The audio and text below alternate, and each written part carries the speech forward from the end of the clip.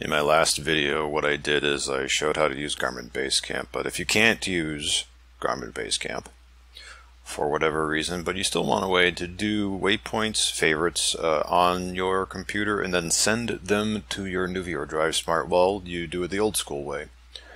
Manual text editing. This looks scary at first. It's not. This is actually really easy once you get the swing of it.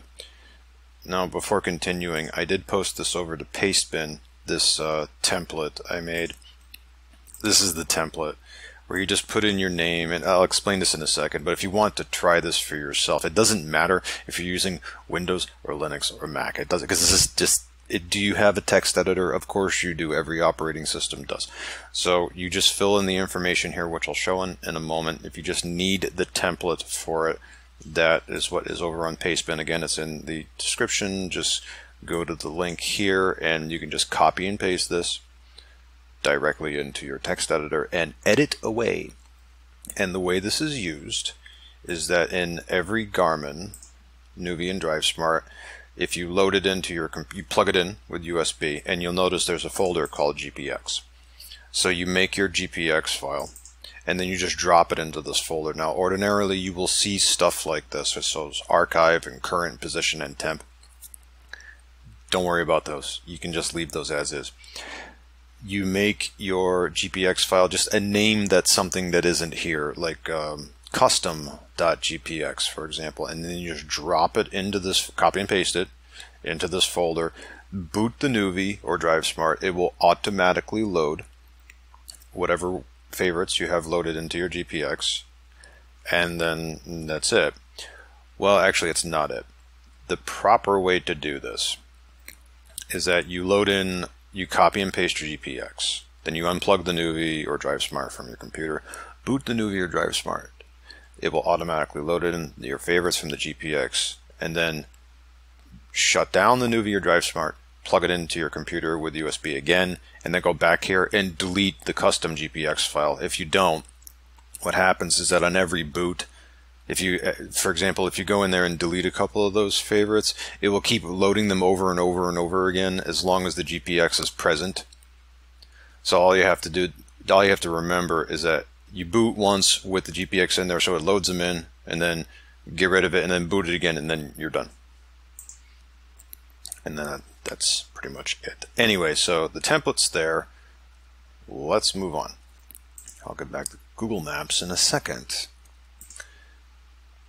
So the only difficult part, actually, the only reason you cannot do this from memory is because of this header part. No one can remember this. I certainly can't. This part is actually really easy. This is the easy part, and you'll see how easy it is in just a second. Now, what will this look like when we send it over to the nuvi or DriveSmart? Well, let me just show you that real quick. Okay. I will expand this and zoomy zoom so you can see a little better. Okay. If you have something that has this advanced information in it, then you see that in your favorites list as this little line of text. It will show the main name of the waypoint favorite, and then this is the extended information, as it were. If it doesn't have the, if it's just a basic waypoint as shown right here, it only shows the name. That's it. That's the difference. So if you don't care about seeing this information below it, just use the basic version, and that's all you have to do. So the way that waypoints work, favorites, in a nuvi or DriveSmart, is that everything is based on GPS coordinate. You would think that the address information actually matters. It really doesn't. All that really matters at the end of the day is, does it have coordinate information or not? Without coordinate information, the nuvi or DriveSmart has no idea where to go. But when you have it, that's what matters. So if you want to do the advanced way, it's there. It's in the Pastebin thing, but we're not going to do that. So I'm going to go back to the one I have and just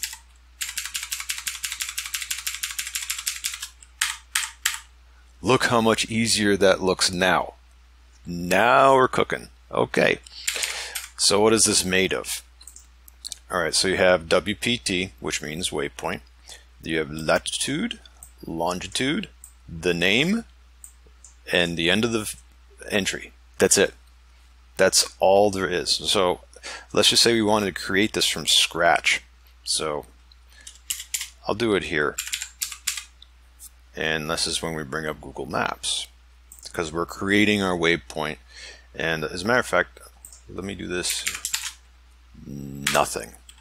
Because I have this committed to memory now. You'll probably need the copy and paste when you do this for the first few times, but I have it committed to memory, so because I've done this enough times. So we'll do 6 flags over Texas, right? Then, okay, there it is. So what I'm going to do is go to satellite view, and let me see, where does it, I'm zooming in right now, where does it point? Okay, it points to the little parking area. There's where all the cars are. So I want to end up right where the car is. So right there. Oh, there's my coordinate. All right. So I click that. I'm sorry, I did that a little fast, didn't I? Let me go back. Okay, so there. I did the satellite part. I zoom, zoom, zoomy, zoom, zoom. I click on the car. It brings up coordinate information, which I can click. And then it puts it over here. So then I can click, right click, and copy that information. And okay, so I paste. This is the information I am going to use to create my basic waypoint favorite. So I start with WPT, waypoint, latitude,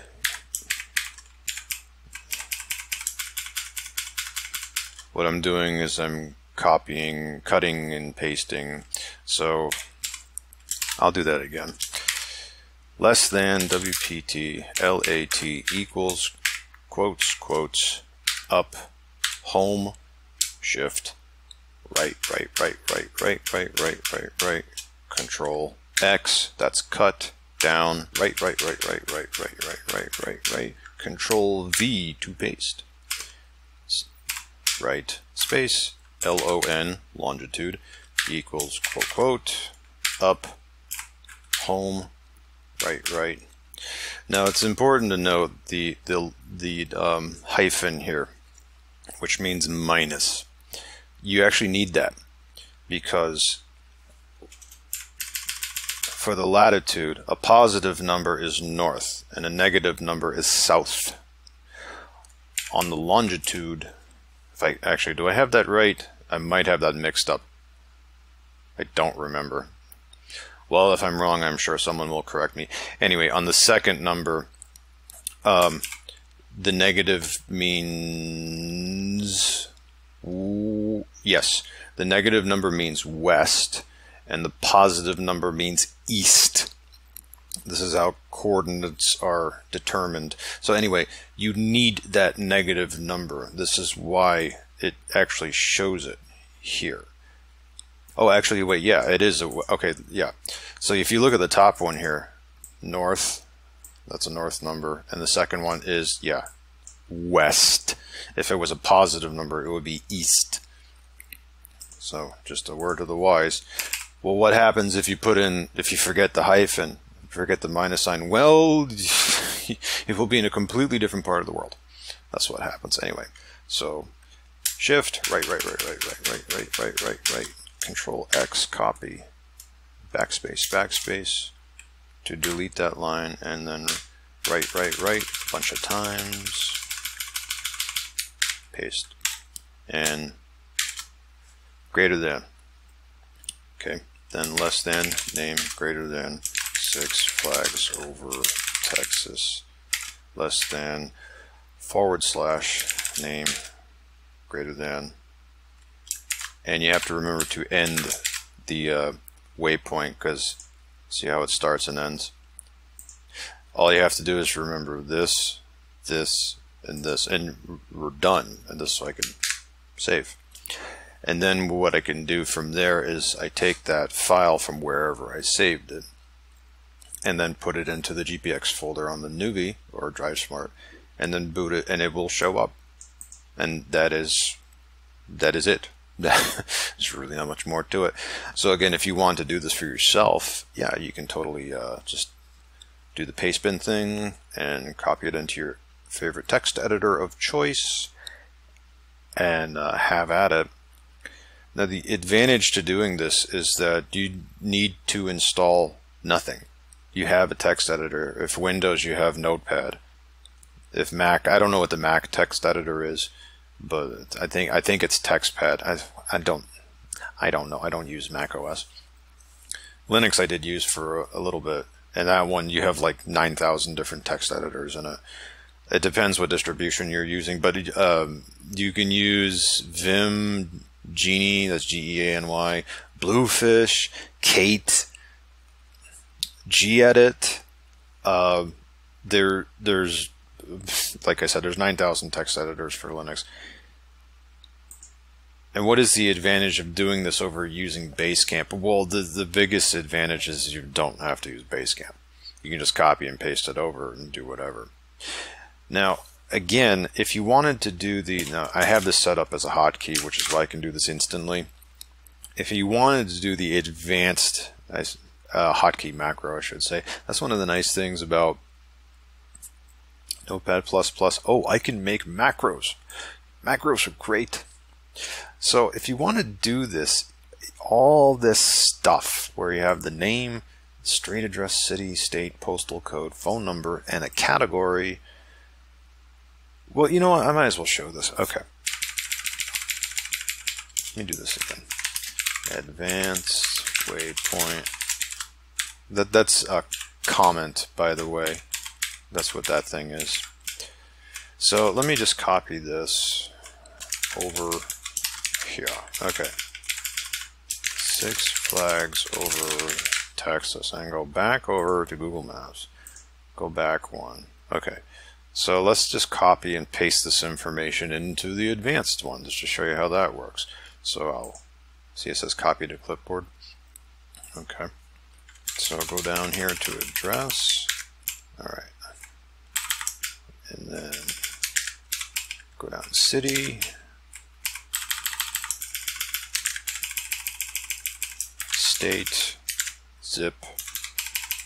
And we got to get a phone number now, which is, okay, copy that. Paste, clean that up a bit. Okay. And give it a category. You can name the category whatever you wish, by the way. Okay, a note on categories. In order for categories to show up in your favorites on the nuvi or DriveSmart, I think you need to have at least three waypoints, 3 favorites, maybe possibly 5, with at least 3 different categories assigned to each one. If you don't do that, it just shows it as a single list. So in order to divvy it up, so to speak, where it actually will show the different categories, you have to have something like 2, at least, I think it's at least 3, at least 3 different categories assigned to 3 different favorites, and I think that's the way that works. I think, I'm not sure. So anyway, that is how I just did an advanced waypoint. Right, so do you need, and you notice it's all extensions, do you need any of this? No, you do not. What you do need is this part. It is the coordinate information. Again, that is the thing that tells the nuvi or DriveSmart where to go. That's the most important. So that's why the basic one is just longitude, latitude, and a name. And ultimately, that's all that matters. The only thing that all this does is that it makes it look nicer when it's in the favorites list. That's all it does. So, anything else? No, that's it.